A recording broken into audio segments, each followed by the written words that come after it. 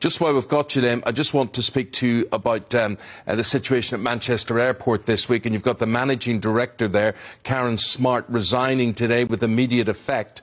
It seems to be chaos at this airport. And part of it is they can't recruit.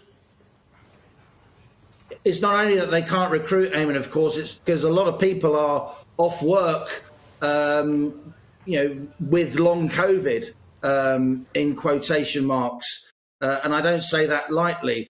Charlie Cornish runs the Manchester Airport Group. It also runs the same organisation, Stansted Airport in London, obviously a huge airport, and East Midlands Airport.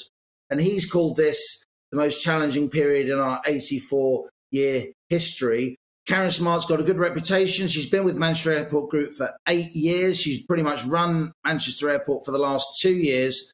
But there have been weeks and weeks of delays, not just delays, people missing their flights because they're not being processed because there isn't the staff to process them. So, yes, there's a recruitment problem, but there's an even bigger problem of not being able to get existing staff to come to work because of ongoing pandemic issues. Some people would say, with all respect, that they're being overstated. If you look at the number of cases of COVID across the UK, it's falling. If you look at the number of people in intensive care with COVID, it's very, very low. Of course, it's still a nasty virus. Of course, people have died, are dying and will die from it.